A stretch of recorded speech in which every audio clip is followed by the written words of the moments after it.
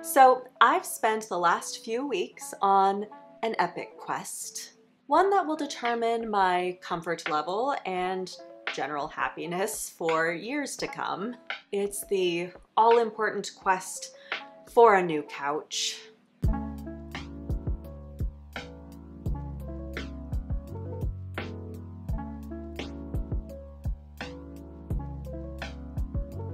So I've been shopping for a new couch after 6 years with my current one. And that couch, it's the Urban Sofa from West Elm, has served me well over the years. Despite its scratchiness on my perpetually pantsless legs, it's a good couch and we've had some beautiful times together. And I would recommend it if you're someone who wears pants in your apartment. But now it's time to move on to greener, softer fabriced pastures. So in this video, I'm going to take you through my whole sofa shopping experience and share my tips and what I learned along the way so that you can use my experience to help you find your dream couch the next time you're shopping for one. And be sure to stay tuned to the end of the video because I'm going to reveal which sofa I chose.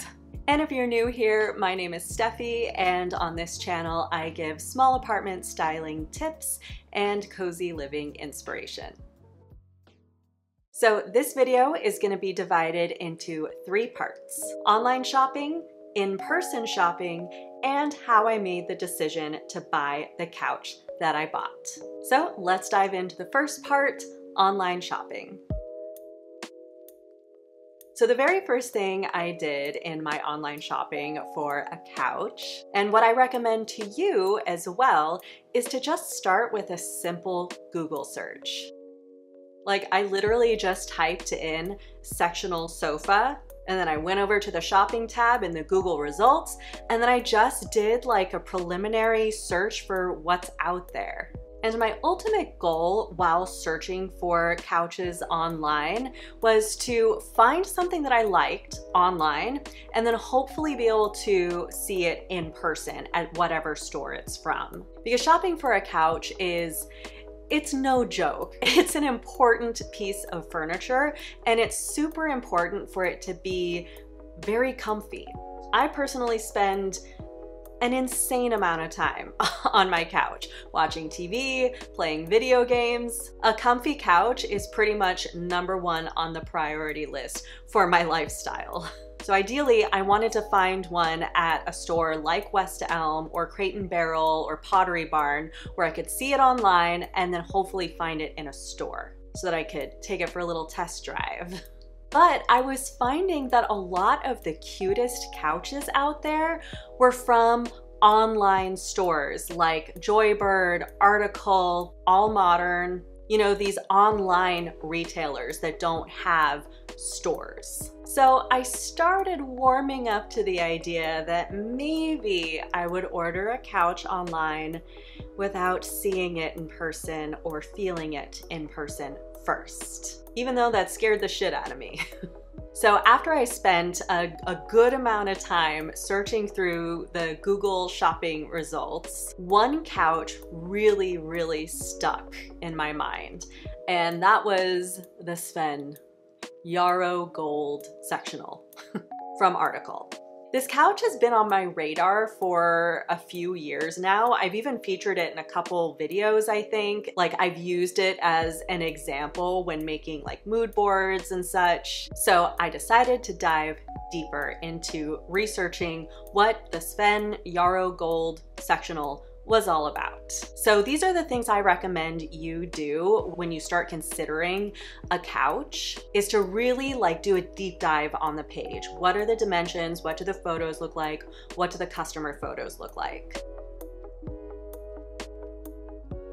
So this is when the Sven sectional became a real contender for me. But like every couch, it has its pros and its cons. So the pros were that it looks super comfy.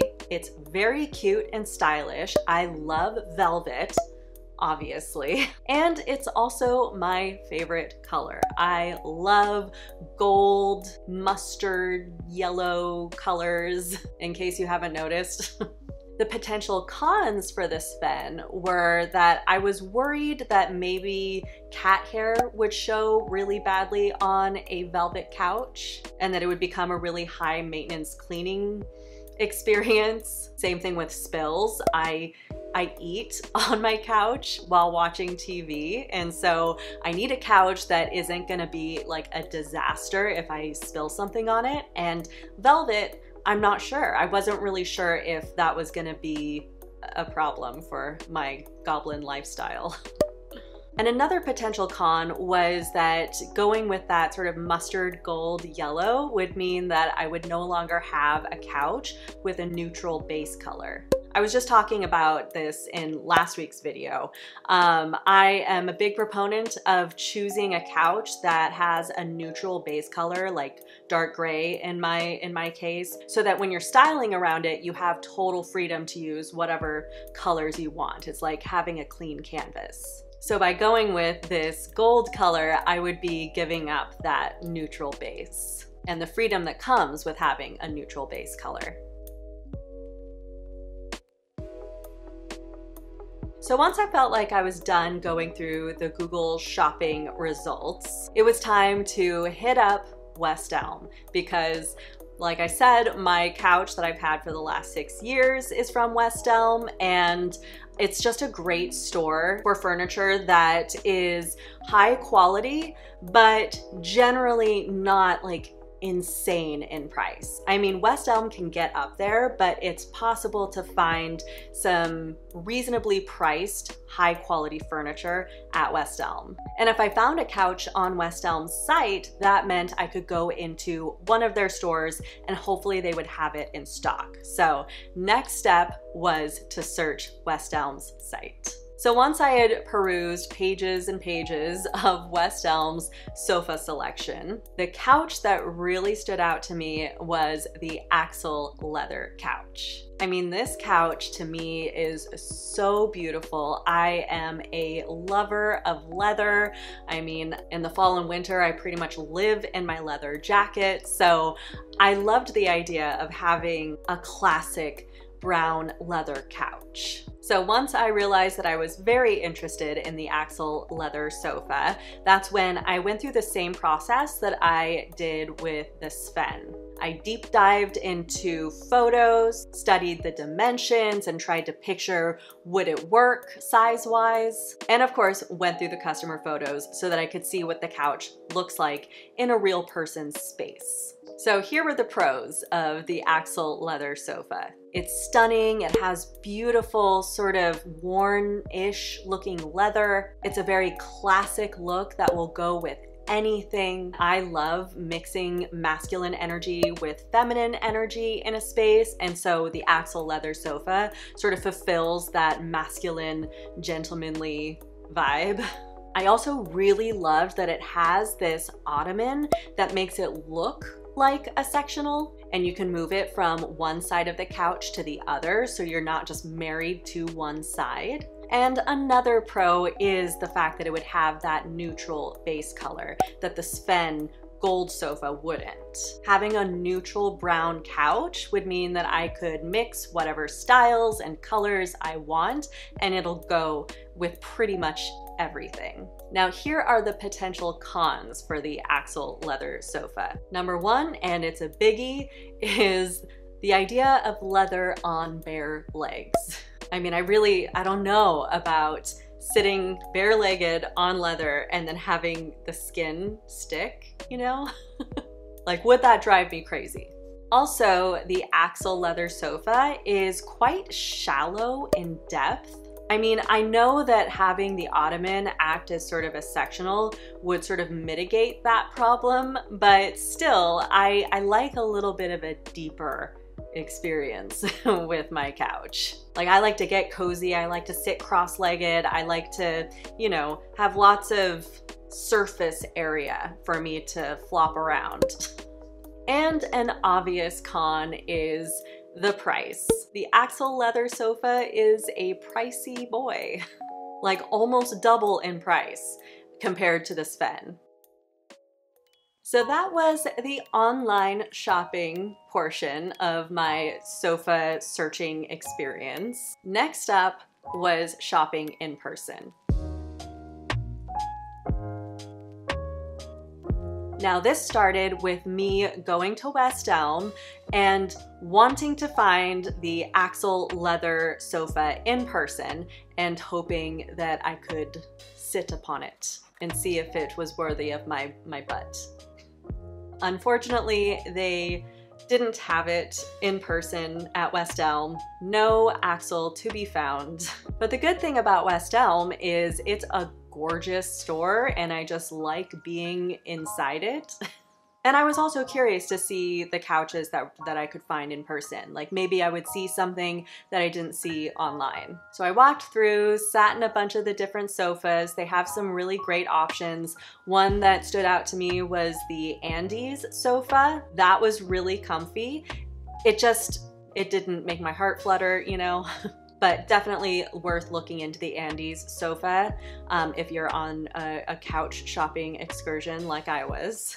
But other than that, I wasn't really finding any couches that I really clicked with. But it wasn't all for naught because I actually got to sit on the Axle leather chair. Seeing and feeling this chair made me even more interested in its couch counterpart because it was so comfy and the leather, it's butter, okay? It's buttery leather. You guys, the Axle leather it's exquisite. So even though I wasn't able to sit on the Axle leather sofa, the Axle leather armchair gave me some really good insight into what the couch might be like. Next up in my in-person shopping experience was actually a local store in Issaquah, Washington called Lucky Home. If you're in the Seattle area, if you haven't already, go to Lucky Home. It is stunning. It looks like Joanna Gaines walked into the store and just barfed up her aesthetic everywhere. It is a very, very pretty store. Now, aside from just loving walking through this store and just seeing what little decor pieces I could potentially buy, I also knew that they had a couch that I really liked when I saw it a few months ago. And luckily, they still had it. It was the Riverside leather sofa, and this was another really beautiful leather couch option. The pros for this couch were that it was obviously very beautiful. I like the idea of buying from a local store, and it felt like a high quality, just lovely couch. And it's nice because I got to sit in it. I wouldn't have to just order it online and cross my fingers that I would like it. The cons were that it's not a sectional. I really want a sectional where I can just like kick my feet up and get really cozy. And the leather, while it's very nice leather, extremely nice leather, it just didn't compare to the leather of the Axle sofa or armchair, but same thing, same leather. And of course, it shares the same con of the whole bare-legged conundrum. You know, do I want my bare legs on leather? So same problem as the Axle in that sense. So the Riverside sofa became a contender as well. So we had the Sven, we had the Axle, and we had the Riverside.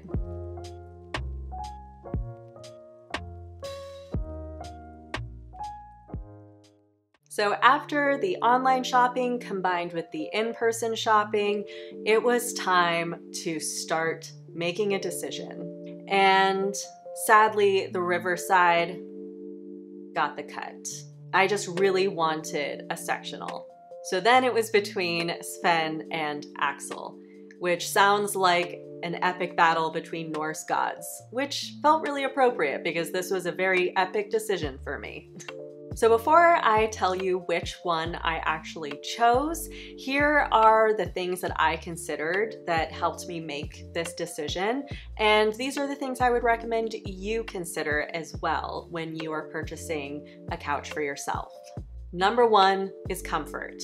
Sadly, I wasn't gonna be able to sit in either the Sven or the axle, but based on the research I did between YouTube videos and reading reviews and so on, I could count on the fact that they would be comfortable. Obviously, it was a risk, but I couldn't help it that none of the couches that I saw in person met my needs and desires. So first priority, comfort, or at least the reasonable expectation for comfort. Second is style, aesthetic. Will it look good? Does it fit your personal style? Will it go well with the rest of your furniture and decor? This is important. Not as important as comfort, but still very important. And the third consideration is, of course, price. I personally think that couches are worth investing in. Like, I'd rather get a high quality investment couch that'll last me for years versus like settling for a cheap, low quality, not very comfortable couch. But all things being equal, if you can find a less expensive couch that is quality and has great reviews, then that factors in. Now here was a fun little surprising thing that helped me make my decision. I asked you guys on Instagram which couch you preferred, and I also asked you guys to tell me if you have any experience with velvet sofas. You know, do you have issues with cat hair or spills and so on with your velvet couches? And what I found that a lot of you were saying is that having a velvet couch is not a big deal in terms of cleanup and spills and cat hair. There were some negative views on velvet couches, totally reasonable, but for the most part, the resounding feedback was that not a big deal at all. Also, my fears about pantsless legs on leather were affirmed by you guys too. So all in all, thank you to everyone who responded to my Instagram stories. You actually were a pivotal part in me making the decision. And let's just reveal what that decision was. The couch that I chose was the Sven Yarrow Gold sofa. It was a really close race for me and also for you guys. Like, the Yarrow Gold couch only won by like a couple percentages. Not that I was basing my entire decision on how you guys voted, but it's worth noting just how close it was. And it really reflected my own state of mind. It was a really close decision for me. But ultimately, you know, between the price and the velvet on bare legs versus leather on bare legs, and the overall sort of comfort level, like, I just feel like the Sven just looks so comfy, and that's what the reviews were saying. That's what one person DM'd me who has the exact sofa in gray, and she said it's extremely comfy. So I felt like I could just go with the Sven and count on the fact that it was gonna be comfy. So I ordered the Sven. It will be coming between like August 3rd and August 15th, I think. So I can't tell you yet if this was a successful purchase. I can't tell you if this was the right choice yet. I think it is, but stay tuned. I will definitely let you guys know what I think of the Sven and how it goes. But for this video, I just wanted to take you through my whole shopping process. And again, I hope that it helps you when you're shopping for a couch and just gives you some insight on how you can approach this whole adventure of shopping for couches. Let me know in the comments below, would you have chosen the Sven or would you have chosen the Axle? Let me know. And remember, your apartment is destined to be pretty and you are pretty powerful.